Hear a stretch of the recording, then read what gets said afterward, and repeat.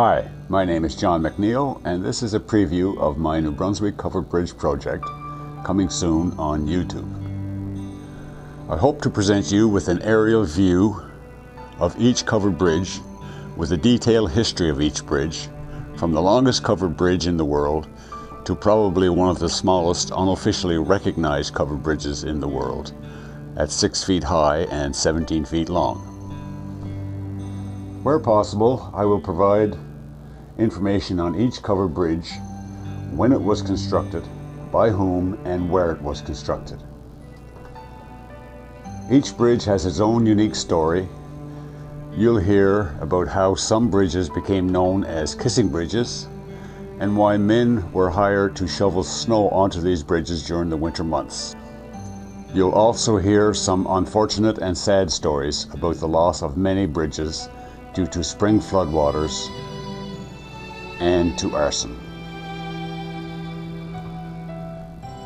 At one time there were over 400 bridges in New Brunswick. Now there are only 63. Thanks to the government of New Brunswick, who recognized what was happening and made a commitment to preserve and maintain the remaining covered bridges. The information in these videos were taken from official government documents, newspaper clippings, and folklore.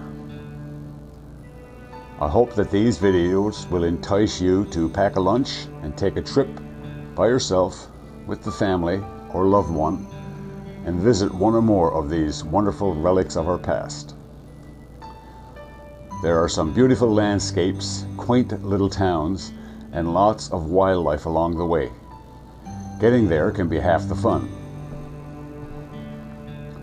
With the help of some New Brunswick Film Co-op members, my videos will be in documentary series, where each documentary will cover many bridges, most of which still exist and remain in service today. Why not follow us on Twitter at #NBCoveredBridges. So bye for now, and thanks so much for watching.